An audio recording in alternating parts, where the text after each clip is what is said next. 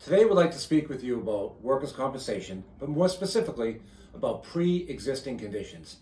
Someone gets injured at work and they make a workers' compensation claim.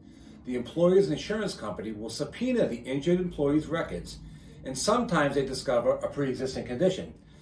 Now maybe it's a degenerative disc or osteoarthritis.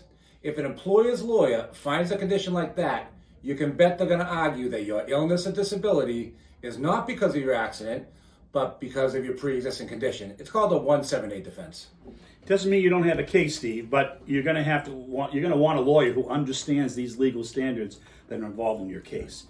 So if you've been injured or scarred as a result of a workplace accident, or any of that situation occurs to you, it's important to work with lawyers who know workers' compensation cases. We've been doing them for nearly 40 years. So call us at 508-660-8888 or visit us on the web at www.bradylaw1.com. Brady Law, people helping people.